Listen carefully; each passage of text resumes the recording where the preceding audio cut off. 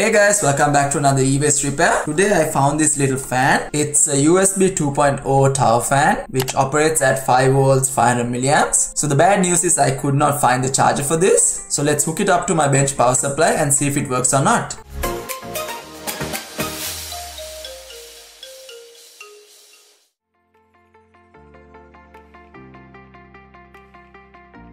Okay, so my power supply is set to 5 volts. So according to this drawing here, as you can see, the middle pin is the plus and the outer one is the minus. So what I'm gonna do is use some insulation around that middle pin first, then get that in there and then try to touch the outer layer with the black probe.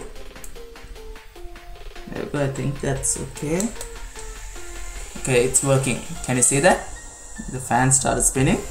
Okay, since it's all working and I don't have the charger for this, I'm gonna do something a little creative. I got this charging port from an iPhone 6. So what I'm gonna do is take this and replace it with this one. I know it's not practical, but I'm gonna enjoy doing it, and I hope you do too.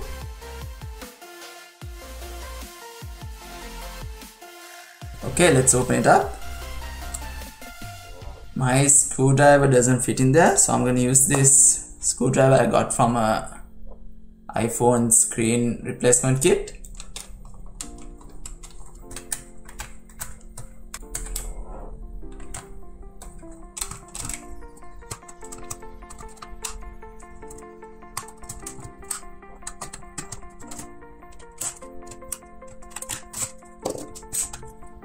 Maybe that's not the way.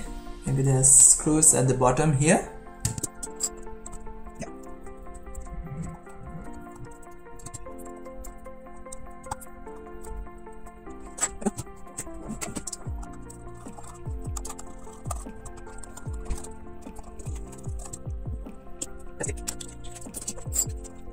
So let's remove these wires here.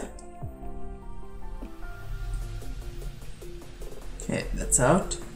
Okay, if you take a look at this diagram here, can you see pin 2 and 7 are positive and pin 6 and 3 are negative. So according to that diagram, this second pin and the one before the last pin are the positive, and this third pin and this pin will be negative. So what I'm gonna do is connect this and this together and then connect it to the negative of the fan wire, and the same with the positive. This and this I'm gonna connect together and then connect it to the fan wire.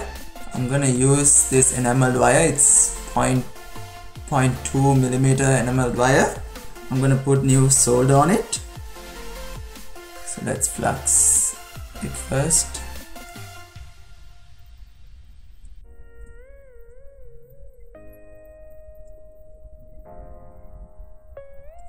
Now let's tin the wire as well.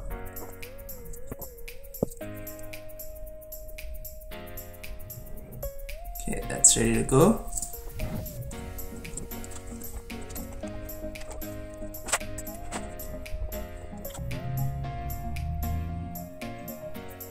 Okay, that looks good.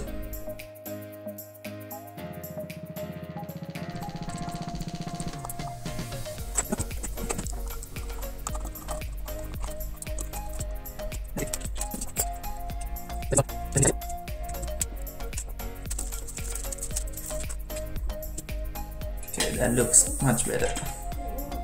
Now let's connect up the other ends of the wire.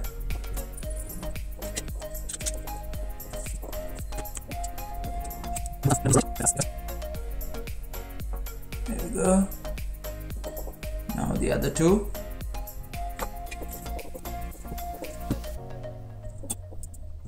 I'm just gonna leave it like that. Now I'm gonna get this. Okay, now let's connect these two to these two wires. Okay, let's connect these two. Minus to the minuses and the positive to the positive ones. Those are the minuses together and the positive wires together. Now I had to figure out how to place it down here. Let's cut off this piece of plastic over here that's sticking out. Okay, what I'm gonna do now is just melt the plastic just over here and over here, so this sits in.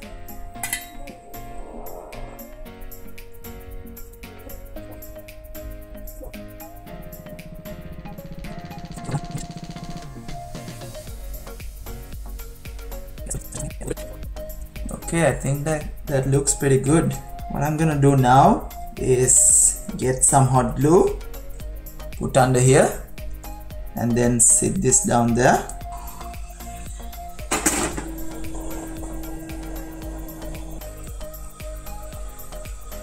So I plugged it in and checked it and it didn't work. Then I used my multimeter to check the lightning cable, and pin 5 gives out 5 volts. These positives only give out 2.65. This is the one that gives the 5 volts. So I should have connected this to the positive and ground to the negative rather than connecting these ones together. Let's see if I can fix it now.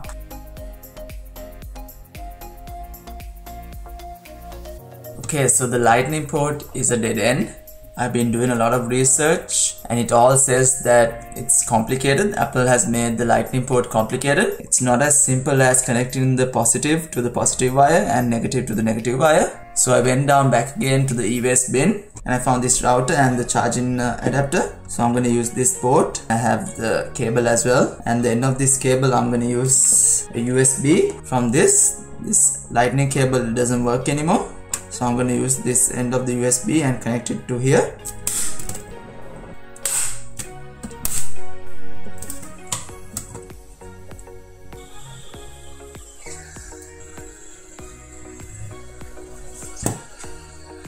Now I have to take this out.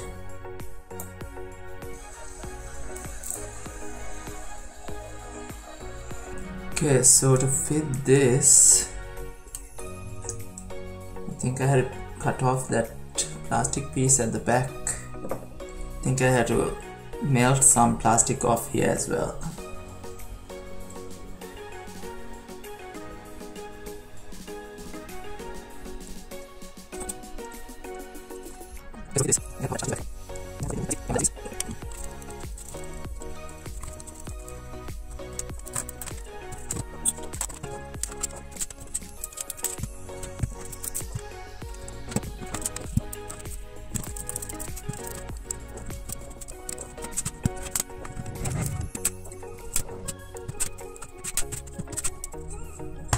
Okay, so that's done.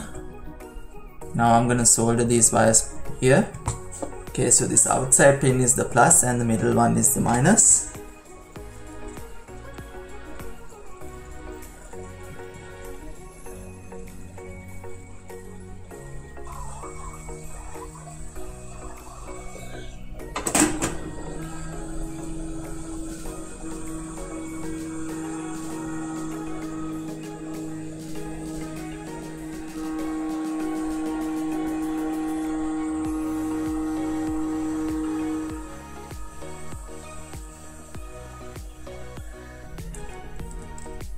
Okay, so I cut the USB part of the USB cable and the charger out. So we are going to move this away and use these two ends. So I checked with my multimeter. The red is the plus and the black is the minus, and the green and the white are the data lines and we don't need them. And over here this is the minus and this is the plus.